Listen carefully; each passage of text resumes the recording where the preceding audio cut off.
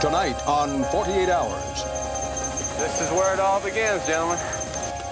The Commando, taking America's cocaine war into the steamy jungles of South America. Wow. Beautiful. Get a copy on that party we just had, over. Roger, I heard it, over. The Fugitive, living the good life on a remote ranch in Bolivia.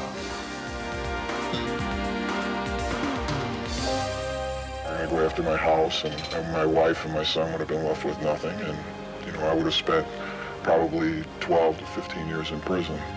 The Informant, laying a trap for smugglers who think he's on their side. You're under arrest, U.S. Drug Enforcement. Move in, move in. What do we got? What do we got?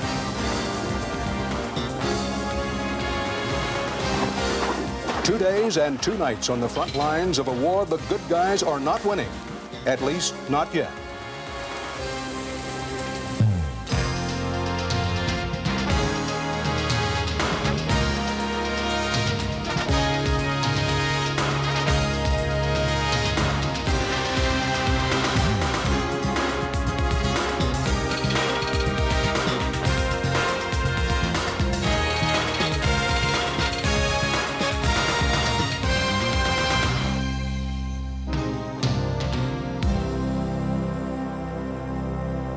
On Monday in La Paz, Bolivia, a bomb exploded as the motorcade of Secretary of State George Shultz passed by.